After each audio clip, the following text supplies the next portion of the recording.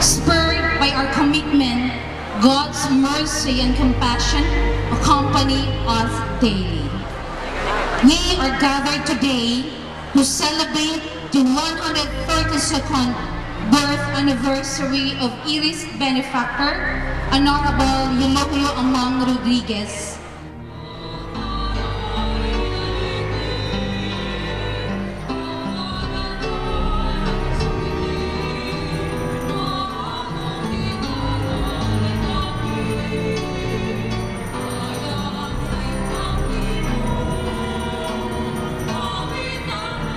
Let us pray to the Lord. God of love, stretch out your hand.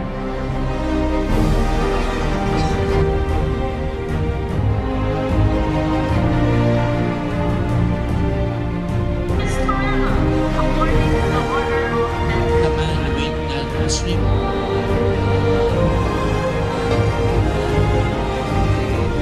As we proclaim your wonders, all the angels and saints.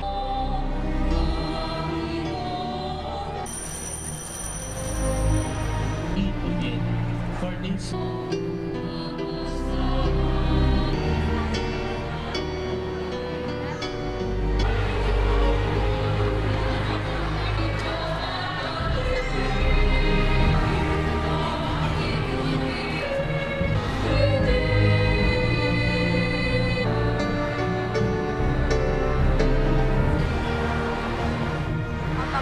As the 7th President of the Institute, allow me to walk you down memory lane to the 7 milestones that we have achieved in the 70 years of history of E.A.R.I.S.T.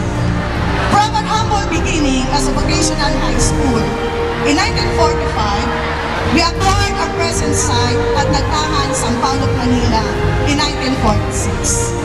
In 1964, under Republic Act 4072, we were given the authority in the establishment of the Technical Education Department.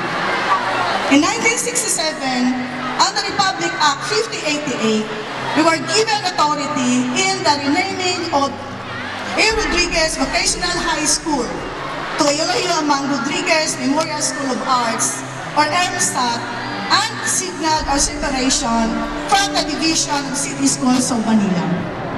In 1972, under Republic Act 6595, we were given authority in the conversion of E.A.R.I.S.T to Eulogio Amang Rodriguez Institute of Science and Technology, E.A.R.I.S.T, making our institute into a full-fledged campus.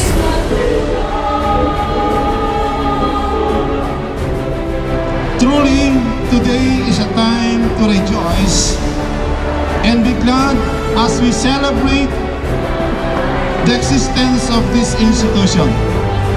Eulogio Amang Rodriguez be the source of our inspiration, for he himself was an emblem of mercy and compassion, humility and simplicity. Let his heroism and modest examples be our guiding light in reaching our dreams towards excellence.